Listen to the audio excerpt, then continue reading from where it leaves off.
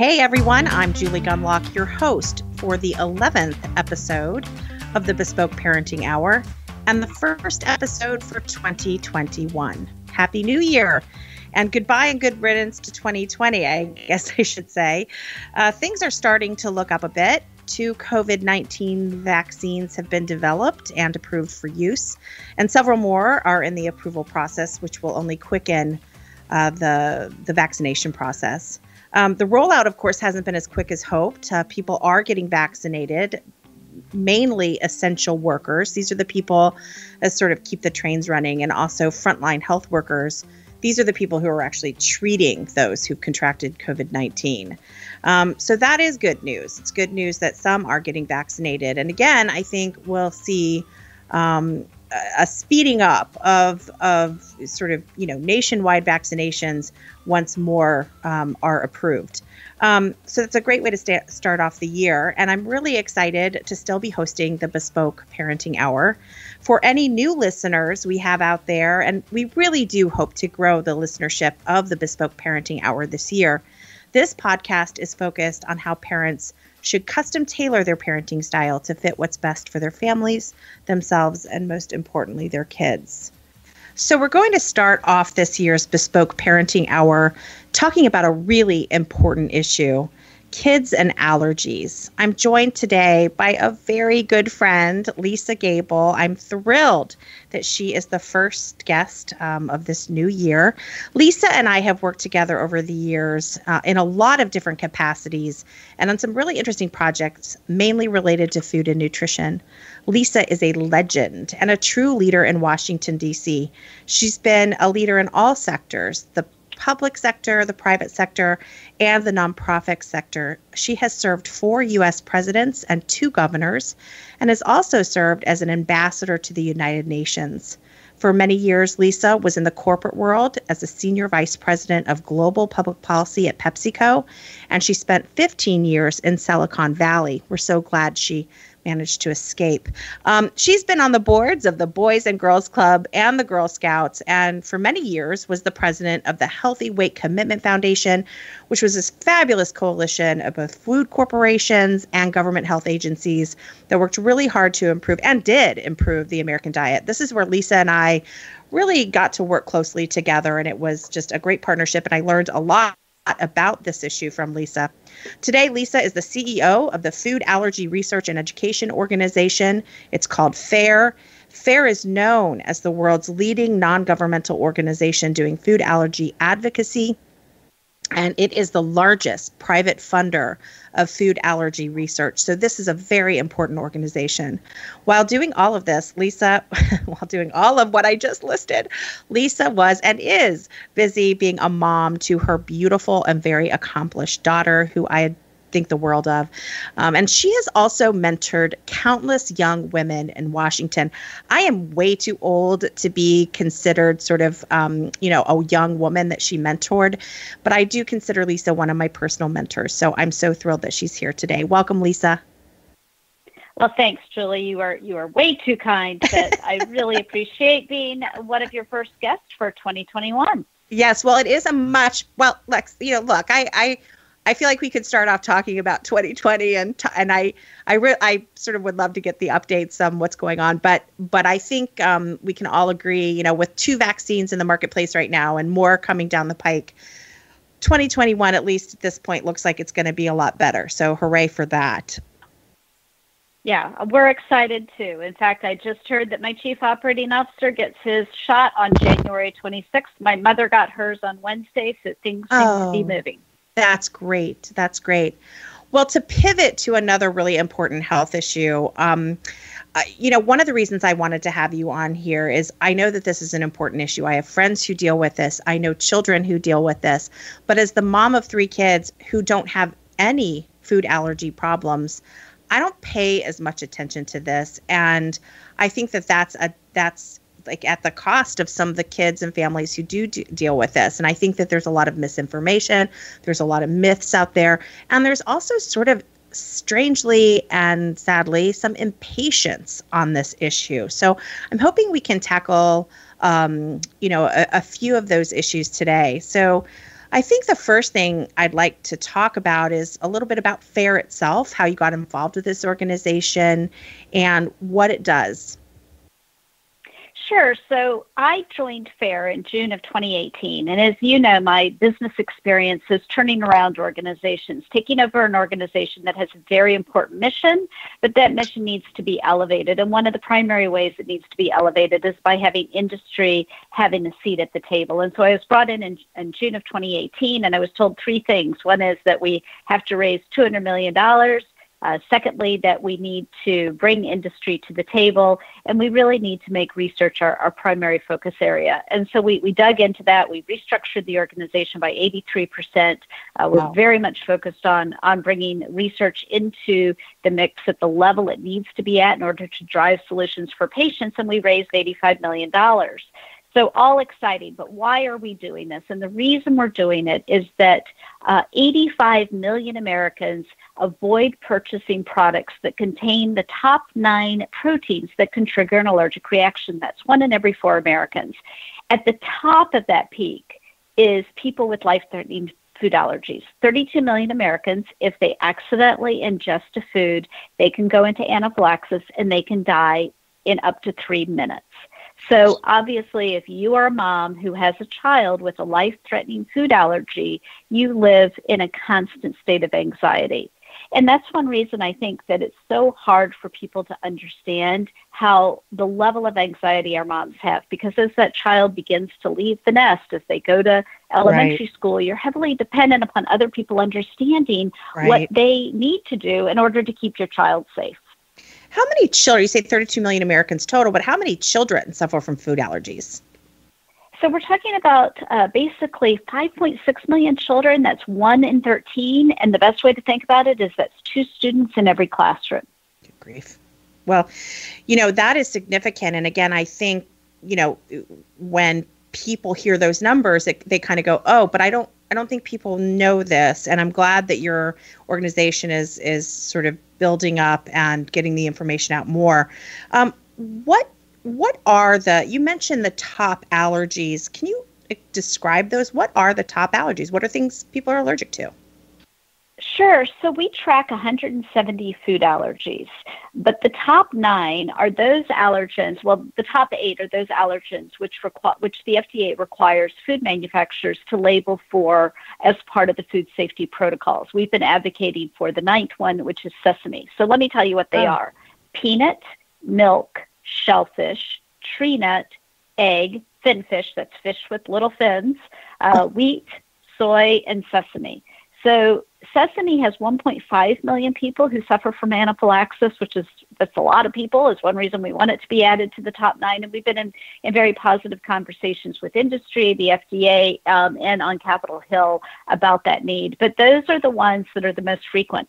The one that's most frequent is peanut. That's why you always hear about peanuts. 25%, 8 million people of the 32 million people we just talked about. But most people with one allergy actually have another allergy. So it's, it is very common for someone to have a peanut allergy, and then they're allergic to other things too. You just, you list off these things. Like I was trying to type as you were listing them off, and, peanut, milk, wheat, those were some of the things I got down, obviously sesame, but all of those things, you've worked with food corporations. I've worked on the issue of food manufacturing, and goodness, milk, milk powders and nut powders and, oh my gosh, wheat, these are in so many things, which really makes you thankful for food labeling. But, there are things that don't get labeled. And how do parents deal with that? The fear of, again, it's very, very small amounts that might not be labeled. Or, for instance, if you go to a bakery and, they have homemade things and you're relying on the label that's sort of handwritten. I mean, how do parents deal with that kind of issue? Again, these ingredients seem to be in everything these days. They are very anxious parents. They're very anxious parents. And that's why I know that people sit there and wonder. It's like, well, why do you have this anxiety? And it's because, as you say, the one thing to know about food allergens is their protein. And so you're talking about basic proteins. You're also talking about foods that are basics, right? If you are somebody who has a financial constraints, maybe you're in an underserved community or your husband or wife just lost their job, we're talking about having to forego really basic cost-effective proteins like peanut butter and fin fish. That's tuna fish and egg and dairy. So they do live in a great deal of fear. On the horizon, one of the issues that we're in conversation with right now, and we've been very pleased. In fact, I was able to brief 40 CEOs this week, and we've briefed hundreds of consumer goods companies, is cleaning up what we call precautionary allergen labeling. That's making sure that all labels that have, that tell you that these things are in your food are the same. Now, I mention that because more people are shopping online, and also we have these things called QR codes. And QR codes, you may have seen, it's that weird dotty looking thing on a package that you can scan with your telephone. Yeah. And when you do, Smart Label tells you what's in the food. Right. And so as we see more and more people going into digital, we are asking companies to think about, listing beyond the top 9. The Europeans, they monitor 12. So labels and standardizing them, but also having information in a digital format makes it much easier for people to go on, see what's in the food, and make sure they're ordering something that their child can eat. This is another example of why modernization, technology makes life better. And I'll get a little bit into that later on, because I do want to talk to you about, sort of innovation in the food industry. But I want to, before we go on that subject, I want to pivot a little bit back to, parents. And you mentioned when we were in the beginning, you said something that I thought was sort of very thought-provoking, which is you rely on you not only rely on a little child to take care of themselves, like if they're away from home, but you're relying on other parents. And what bothers me about this issue is that I see a lot of lack of sympathy from other parents. I see eye rolls. I see this sort of idea that everything's made up. And I think there are some reasons for that. But I have an example. Years ago, I was in a classroom. This was a preschool classroom where the children ate in the classroom at little tables. And the teacher said to it was sort of the welcome to school meeting, and all the parents were gathered around, and the teacher said, we do have a child in this class with a peanut allergy, so if you wouldn't mind avoiding peanut butter as snacks, right? And you think about the other available options in the grocery store, there's thousands of other options to send your kid with a snack. I just sort of nodded along, and another parent actually started to argue and saying, "Oh, my little son, he doesn't eat anything but peanut butter jelly sandwiches for a snack, and he has since birth or whatever."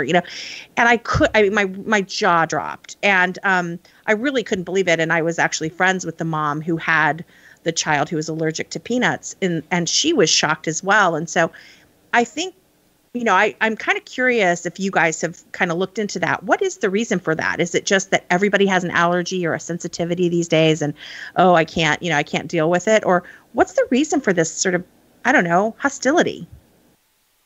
Well, we do call it the eye roll. And I think that that's funny. Many parents have adopted different diets for their families. Some families have really leaned into vegan, and some families, may lean into other diets. And we do know that celiac disease, which is a very, very serious disease, it can send someone into the hospital. That the gluten-free has become sort of a badge of honor, and it's almost seen as a health halo. And so I do think the gluten-free phenomena, although it has been beneficial to families with celiac and also with wheat allergies, has created a dynamic where it's misunderstood, and people kind of claim an avoidance diet as a health badge. It's a halo, and that's detrimental to the mom of a child with celiac, and it's detrimental to the mom of a child with life-threatening food allergies. And so we are really trying to make sure that people understand that the diseases are very real. They're very frightening. They do send people to the emergency room. Food allergies They kill $25 billion in medical costs. It's a big issue. It is. It's interesting. I'm so glad you brought that up, because I remember actually writing about this, the difference between a food allergy and this food sensitivity, which became very popular. There are like people making lots of money on food sensitivity tests, right? And these terms get thrown around where, I'm not going to get into specifics, but certain foods do not really sit well with me. Okay. I know them. I'm not 14 years old. I know now what foods work well with me and what don't. And that doesn't mean I'm allergic to that food. It means, maybe my body doesn't exactly like it. Okay. And so I guess the invention of new terms that people tend to think are full-blown allergies or, are really dangerous, that I think, yes, you're right. It has. And that gluten phenomenon is one of the things that I think made people kind of roll their eyes, the eye roll. I love that you guys call it the eye roll. But I think with this podcast is about like how, you should parent the best way, but it doesn't mean ignoring how other people's needs in parenting. And that's one thing that I think is really important. And I've always said all along in this podcast, that doesn't mean, for instance, ignore what doctors say, for instance, about vaccines. Or if you go to the hospital and your kid looks like they have a broken leg, the doctors are probably someone you should listen to. Not, you should probably listen. And so I think on allergies, that's why it's so important that this information get out there, because I think people are confused about the different terms out there and, sort of the different, conditions that are people perceive as being an allergy but aren't. But you're right, it is a detriment to the kids who actually have, or, even the adults, anyone who has an actual allergy. I want to pivot a little bit over to sort of what the food industry is doing to focus on these issues outside of labeling. And this has more to do with science, about sort of innovation in food manufacturing. This kind of gets into GMOs and some of the other things that they're doing. They're really creative and interesting things that they're doing in the food industry. Does the food industry have an appetite for innovation in terms of, genetically modifying a food product so that the allergen isn't in, the protein is taken out? What's the status of that? So there's a lot of work being done, and scientists across the world, a really amazing team of scientists that split their time between Silicon Valley and Israel, who are looking at gene editing. And gene editing is different than genetic modification, right? It's not fundamentally changing the protein itself or the plant itself. It's really removing things within its natural state. I have high hopes for it. I am hoping it comes to solve the problem. I have had my enthusiasm dampened in meetings of late because I'll go on about how this is amazing and it's great, but being reminded that these, and then I get the scientist that tells me, well, Lisa, we need to give you the facts. The peanut industry is funding a lot of it. That is where their focus is, on peanut and wheat, but they are very complex proteins, and I am not the scientist in the room, so I am not even going to try and explain what that means. No, but what it does mean is that they're not sure that that they're there yet, and they're also not sure how the removal of the protein will affect the product itself. And so again, peanut's the easiest thing for us all to talk about is if if they're able to remove the protein or the proteins that are causing the problem, then will you get the same consistency? Will it taste the same? Will it enable you to make peanut butter? Will it give you that texture that you need, which is so pertinent to that particular product? So they are definitely investing in it, and it is something that I believe, should somebody be able to scientifically get it to a place where the texture, the taste, the cost of production, and don't ever forget the cost of production, because it is fundamental, as well as the safety element is repeatable, then we'll be in a fantastic place. But I will tell you, the one place where the food industry has really, really done a fantastic job, and they do not get the credit for it, is on cleaning and production. And we all got a taste of cleaning when we got to see the New York City metro being cleaned in like 15 seconds during the beginning of COVID. But the food companies, I've told them, I think the biggest place where we need to be able to help them in telling their story is that the Fortune 500 companies, the big companies, spend billions of dollars a year on cleaning equipment. And they also put a great deal of thought into how they line up things on the manufacturing line. And I've had companies, some of the largest companies in the world, will literally throw away multi-million-dollar equipment if it doesn't demonstrate that it is cleaning well enough. And then they also will have they will never put something with an allergen on the manufacturing line. If it is shared, they will do the allergen or a place where there could be risk of allergen for the second production. So if you think about first production, first thing in the morning, those are the, and then if they do second production, they do a lot of cleaning between those, but then they go into the next one. So they're producing possibly later in the evening, and they can have a longer period of time to clean. Yeah. And they're testing equipment for whether or not they can test whether or not an allergen is in there. McCormick has invested heavily in testing. They make spices because it's a big issue for them. Yeah. Well, it's interesting to hear you talk about this. And I just want to tell our listeners and you, Lisa, that my dog, and I don't know if my microphone is picking up on this, but my dog has decided to chew on a bone right underneath my desk. And so I think it's sort of like theme music. We're talking about food. And so if you do hear crunching, I am not eating chips or munching on a Jolly Rancher. It is my dog who is kind of impolite, I have to say, to choose this particular area to chew on his bone. So anyway, to listeners and Lisa. We should point out that you have a dog, thanks to my dog, Daisy, because your boys came to my house and they fell in love with Daisy, and then they wanted a Daisy dog. I am telling you, Daisy might still win my heart. Your dog is the sweetest dog. I've often threatened that I was going to stop by your house and steal Daisy. So I love your dog. And yes, indeed, right after we left Lisa's house, my husband and I had managed to go years and years without a dog. We were kind of thrilled because, three boys, we kind of have our hands full. And we'd gone so long and the kids hadn't asked. And then we went to Lisa's house for that beautiful lunch, and the kids were nonstop begging for a dog. So thanks, Lisa, kind of. No, we love our dog. She's wonderful. And she is with us today on this podcast. So apologies for the crunching.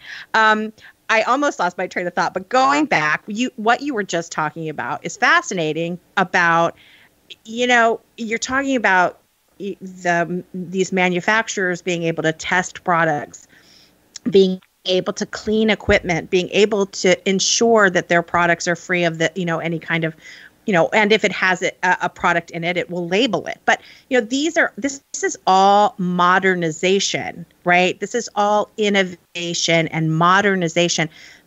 We're talking about, by and large, factories produce this really clean, really safe, tested, labeled food. And it's funny when you think about trends and sort of trendy food, it's become popular now. It's almost like the word factory is a pejorative and like mass production is a pejorative. But these are the good things about that. These are, cleanliness and consistency in producing the food. And again, all of this safety testing. So these are the things that are really good. And I have to say, Lisa, it's so funny because you think of these major food manufacturers who do such great things, but there's a big push out there for organic and clean and all these sort of labels that sort of take the consumer away from any kind of mass production where, in some ways this kind of manufacturing is what's really needed to ensure that certain allergens and things like that don't get into food.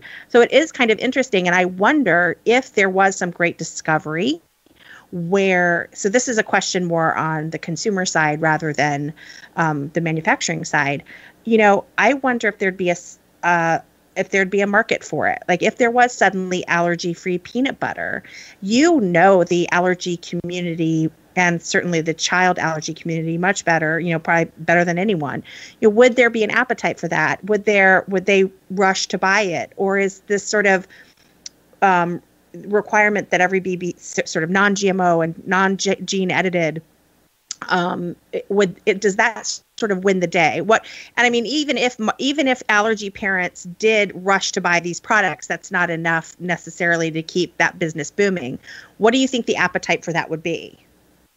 Well, it's one reason that we wanted to make sure the manufacturers understood the complete market. We did research with McKinsey that shows 85 million Americans, 1 in 4 Americans, do not buy products with the top 9 proteins that can trigger an allergic reaction. As I said, 32 million of those are life-threatening food allergy, but the next segment of those are people with medically tested food intolerances. They have something in their system that they cannot eat the food. So let me interrupt there. I'm sorry. I just want to be sure. So you're saying that more people than who have allergies are trying to avoid right. And people with life-threatening food allergies. But the issues around food intolerances are real. You are having more and more adults who are having medically issues with food intolerances. Yeah. And what happens is that the people in their households also avoid those foods. Right. So for a manufacturer, what the potential is that they can come up with solution sets that provide an alternative of some sort to those individuals. That's a big market for them. There's actually a business market in this. And so the question is it a big enough market? It is a big enough market. It's 85 million people. And so we flipped the conversation. We spent way too much time trying to figure out if there was a big enough market for allergen-free products that, people would put allergen-free products into market. So I think as companies look at innovation that allows them to address the broader got that's actually what's going to give us the solution sets. I think with gene editing, I'm hoping that, again, GMOs got a bad rap, and you and I have had discussion about our personal opinions about that. But I do think that with gene editing, it's going to be a different conversation. And there are a couple of elements within that. The second is that we are now, people are looking for alternatives to farming in the mainstay agricultural space. You see more vertical farming, more urban farming. Right. You see people that are creating alternatives to fish farms. And so I think that the broader public is now becoming more aware of where science is taking us, and when that awareness and that solution set fits with their opinions about global warming, you may actually see that the next generation of people addressing these issues, that are addressing them within the broader spectrum of how far we can advance things from a technical standpoint and an innovation standpoint, I actually do have high hopes that we're actually going to see more agreement around the different solutions that get created, and that we won't get ourselves so dug into conversations that, resulted in quote unquote food fights during the last 15 years. Yeah. And I think, honestly, I think food manufacturers have sort of learned some lessons from the initial, what was it called? The Flavor Saver tomato. That was the first GMO that was ever approved to be put on the market. And, subsequent products. I think they've learned some lessons from that. And again, I think when we're talking about editing a product, gene editing, as you say, a little bit different. Although I think to some of the really hardcore activists, it doesn't matter. But one thing to think about is when we change from natural flavors, when we change from chemicals to natural flavors are proteins. They are the foods that cause an allergic reaction. When we change people into a plant-based diet, you are substituting meat with a pea protein that can possibly trigger an allergic reaction for somebody with peanut allergy. So you have all these unintended consequences, and I think that's the conversation we need to be very upfront about. I've talked to folks about using AI at the beginning of the renovation or innovation process. When a food company is creating, a new food, they're now using AI to try and figure out, well, if we change sugars and fats, what would it do to the consistency of the food? What are things we need to do in order to change? What if they entered allergens into that? And you're using AI so that if you're creating a plant-based food, you're actually thinking about allergens when you're actually making those substitutions. Now, you mentioned AI, and again, I don't mean to get off the subject too much, but it really is fascinating what they're doing now. Lab-grown meat. That's not the way that the food manufacturer would like it to be called, but it is, and it is fascinating what they're able to do now. And I have eaten I can't remember what they're called, Lisa. You probably know better than I do. The plant-based meat that tastes and bleeds just like beef. I can't remember what it's called. Beyond Meat. There's Beyond Brands. Yeah, Beyond Brands. Yes, and it's really it's delicious. It could fool someone, in my opinion. It really is so meat-like, and I love all these stories. I love these stories. I don't like misinformation about the real thing that oftentimes drives people to these products. But I do think it's great that there's innovation, and I think that is what we're going to see in the allergy space. And I think it's so great that you and FAIR are out there doing more to publicize this issue. I think the last thing I want to sort of go back to the kids before we conclude here, but I'd like to, schools are on people's minds right now for obvious reasons. How have things improved in schools for kids who suffer from allergies? They've definitely improved, and FAIR provides training for schools. We have a thing called FAIR Check, which is actually for colleges and universities, restaurants, food services at schools that they can go through and be trained on food allergens. Secondarily, is I do think we're raising awareness, and that's one of our jobs, is to raise awareness about the life-threatening nature of food allergies. It depends on the school. Some families are very tolerant, and then what you also find is, for some reason, and we're not sure why, you'll find a school that has a lot more kids with allergies, and then we'll go to another school that has fewer kids with allergies. So it also depends on the community's awareness about the issue. Right. One thing I would encourage is, if you have a child who is in middle school, late elementary school, let's say 5th and 6th grade and above, get your kids changed. Not only is it that families should go in and talk about, don't have peanuts in the classroom, and here's the importance of knowing about food allergies, but also get your kids trained on how to use an epinephrine auto-injector. Because if you have a friend, I had a former staff member who would go into schools and train people on an orange and teach everybody how to administer the epinephrine auto-injector. I keep calling it that versus EpiPen, because there are actually now 5 different choices in market, and we like choice, right? It gives people more options. Learn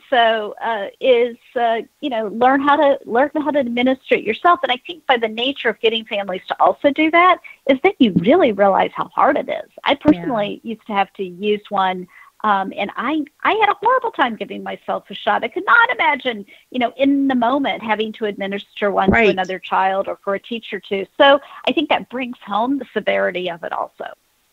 Well, I do think some schools could really improve. I know that my school sort of has the allergy kid table, and I used to go in about once a week to have lunch with my son. I have 3, so I wasn't like the weird mom who went once a week to the same son. I would space it out, and it probably wasn't once a week. Now I sound like a total weirdo. It was probably once a month, but anyway, I would go in and have lunch with them, and inevitably the allergy table would have one kid at it, and that just drove me nuts, because I felt like, come on, there's got to be better ways. And her parents even said, in some cases it could be, I don't know, some really, really severe allergy, or maybe a choice on the parents' part. But in this case, it wasn't. It was a little girl who did not have to sit by herself. And so I think that more education for educators, and not just public schools, private schools, all sorts of schools, and, community centers and that kind of stuff is really important. So I'm glad that you guys are reaching out to schools. I think the last question I have is just more about where people can learn about FAIR. I know you have a YouTube channel and several resources, so just give our listeners a little bit of information on where to find more about FAIR and the work that you do. Well, thanks for asking. You want to go to foodallergy.org. You can also find us on Instagram, Facebook, Twitter, TikTok even. And TikTok. Are you dancing on TikTok, yes, Lisa? I'm not, but other people are.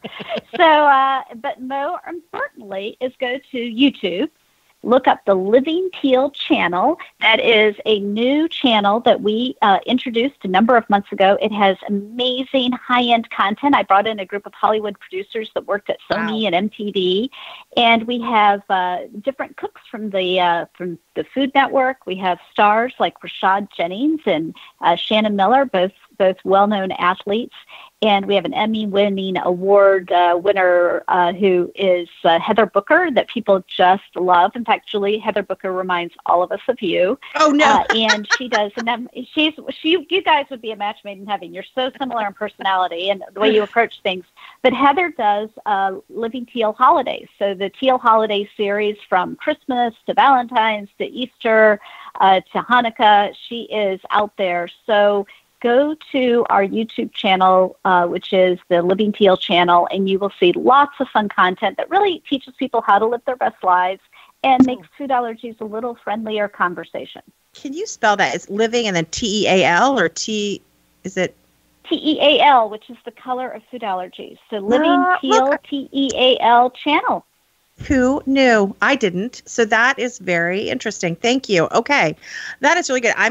I am going to go check that out. And listen, I think this issue is really important. And Lisa, I mean, we talk on personal matters anyway, but please keep us updated if FAIR is doing anything that you want promoted, or, I mean, I know you have your own promotional channels, but IWF would love to share that, and we'd love to keep up with you. And I'd like to have you on again as these issues come up.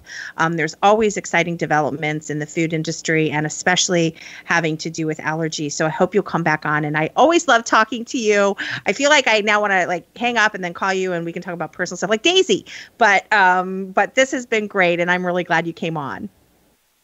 Well, thanks for having me. Tell your boys I said hello. They always amuse me on Facebook and in other ways. So have a wonderful new year, and thanks for having me. Thanks, everyone, for being here for another episode of the Bespoke Parenting Hour.